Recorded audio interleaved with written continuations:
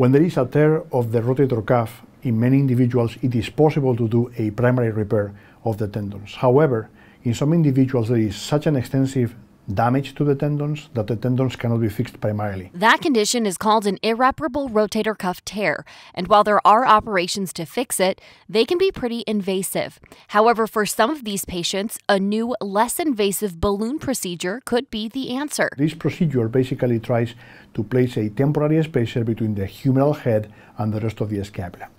In a normal shoulder, when the rotator cuff is intact, the head of the humerus remains centered on the socket.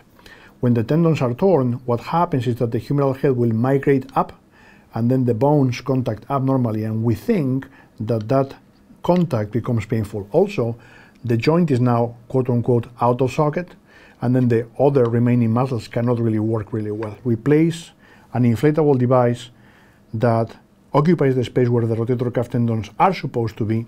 The humeral head is now prevented from contacting with the acromion, and also because the head remains more centered, it is easier for patients to do rehabilitation and retrain the muscles that are still intact to maintain a healthy and functional joint. The saline-filled balloon eventually dissolves in the body in about a year. The benefits are that the operation can be done through a minimally invasive technique, and recovery is fast. For the right patient, I think it's possible that could be a game changer in the treatment of this condition. For the Mayo Clinic News Network, I'm Dee Dee Steepen.